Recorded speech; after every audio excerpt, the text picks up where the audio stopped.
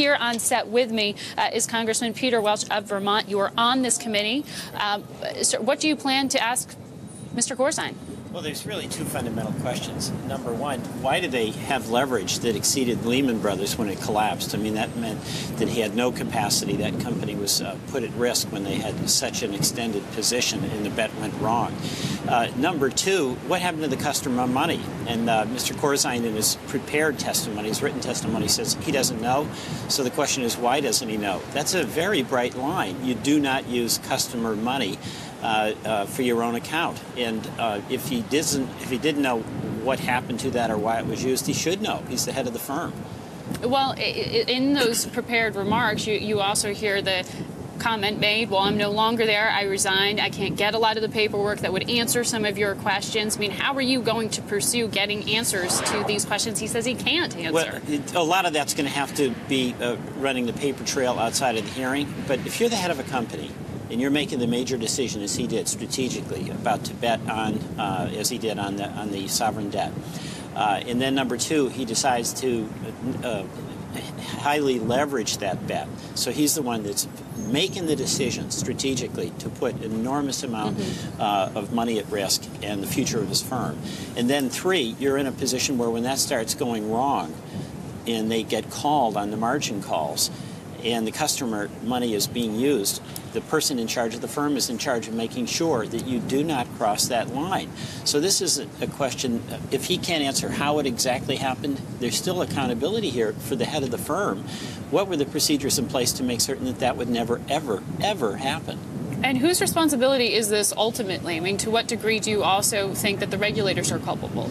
Well, you know, I think it's a bad rap to be talking about the regulators. It gets us off in the pucker brush here because this is something where there's got to be some firm accountability. It's like sort of blaming the police officer the day after your house is broken into that they weren't there to stop the thief when he came in.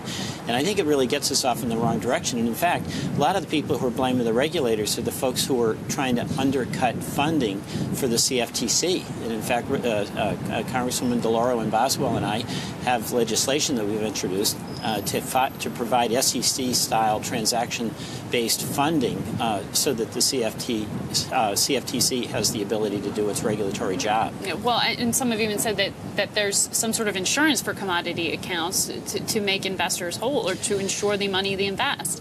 Are you supportive of that, of expanding the mandate of, say, SIPC? Well, I'm not so sure I am. I mean, some of this stuff is just criminal activity. Can you insure against that? Or when you cross this line on customer account, can you insure against that?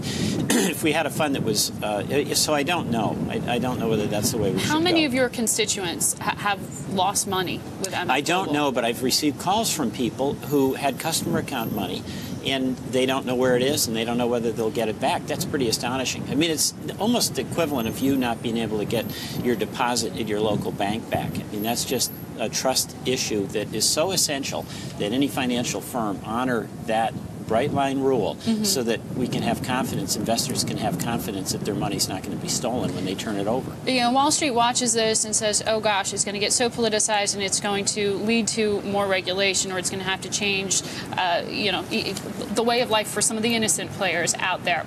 But even if you're not acting as an advocate for, say, Wall Street's point of view there, you could look at this and say this is a very prominent Democrat, a senator, a governor, then a CEO, who's sitting there. That's and right. He's getting attacked from all sides, but certainly from some Republicans who have said, you know, if you've, as an elected official, received money from MF Global or Jon Corzine, you need to return that money and pay it out to the customers. What do you think of that, ideas like that?